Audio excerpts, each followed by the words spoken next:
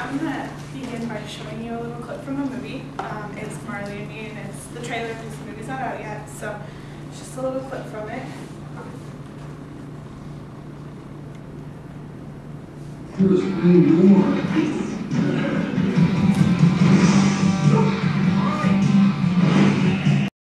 He's just like a little kid, except no fur. That's not a dog. That is evil with a dog.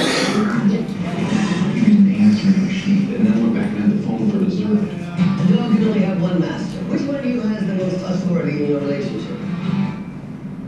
Maybe I'll stand over there from the beginning. I thought so. On December 25th, give your family a gift. It's just beautiful. Open it on. We're going to do that. Just disappear. On Marley. He has an accent. Good boy. Marley only don't see it. Dr. J's gonna send over a laxative. It's a really funny movie. If you guys haven't seen it, you should all see it. So if you can't tell from that, I'm going to be talking about dogs and training them because Marley wasn't trained at all. So how many of you guys have a dog? Did you guys have to train it? It's not the easiest thing in the world to do. So I believe that I'm credible to talk about it because I've done research on it and I've also had to train my own dog. And so I'm here today to inform you on dog training by first explaining what it is and why it's important to do it, the benefits from doing it, and also the dangers from not doing it, and then also some general rules or guidelines that will help with it. So to begin with, what exactly is dog training? Essentially, it's teaching a dog to perform a certain action when given a certain command.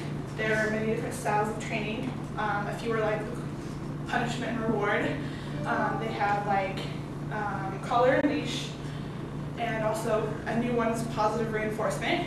And so some of the commands that you teach are like sit, stay, down, leave it, heel, etc. So why is it important?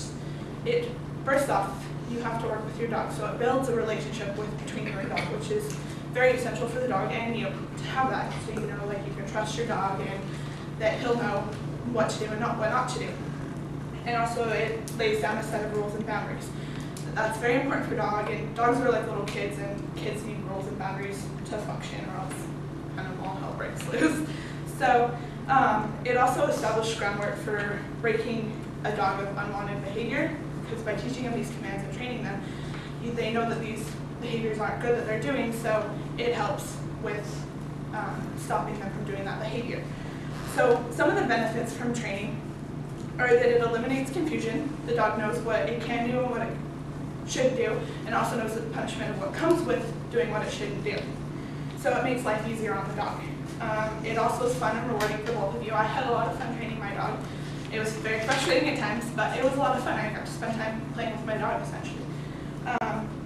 And also, a trained dog is a much safer dog. Like if you were to open the door and your dogs ran out, you would still have voice control over them. You could yell like, come, or stay, and if the dog is trained, then they would stop what they're doing and come back, or sit wherever they're at, stay, whatever, instead of like running in the street and maybe possibly getting hit by a car.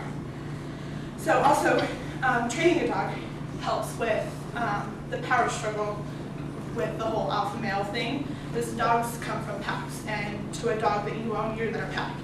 And so you need to set that boundary of who's the alpha male, and if you don't, the dog will assume that position. So it's very good to do that. Also, it fills crucial needs for the dog. The dog needs exercise, and it needs quality time with you. It's not like dogs that have been neglected. You can tell that they do it by experiences like bad behavior, and so it fills some very crucial needs with them. So some dangers from not doing it is that untrained dogs are being untrained is the main reason that they end up in shelters. People just get tired of dealing with their bad behaviors, their problems, and so they just think they'll just get rid of the dog. And so being untrained, that's the main cause of that. And second thing is that dogs can't really be close to the family when they're not trained. Like my dog gets to go out on family outings with us because she's trained, she knows what to do, in public places and stuff. And so when they're not trained, they don't know, how to act in these different areas, so they can't really come with you. And Dan Rice, a veterinarian and also an author of a series of books called Training Your Dog, said a well-trained dog will bring joy to you, its owner, all its life, but an untrained dog, ignored, bored, and lonely, is a sad, wasted creature. Many become liabilities to their families and the community in which they live in. So it's very good to train your dog for both you and them. So some general rules is to praise and reward your dog when they do what they should do. And also give an appropriate correction when they don't. And so I brought in a box to show you. These are the dog treats that we use. They're kinds. Also something that's very good and cheaper than dog treats is to use carrots. They're very healthy for the dog and also a lot cheaper. Also we found out that ice with the dog is very good too. Repetition is,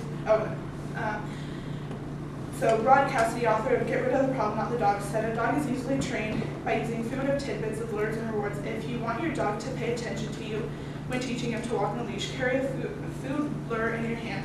And when he responds correctly to you walking commands, give him a food treat as a reward. Reward corrects behavior every time. So it's very important that, everybody wants a reward in life when you're doing things. So dogs are the same way.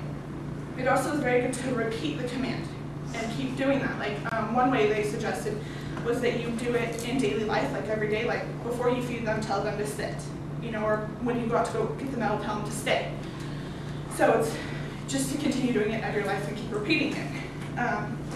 So in conclusion, I came here today to inform you on dog training by explaining what it is and why it's important, the benefits from doing it and the dangers from not, and the general rules or guidelines for it.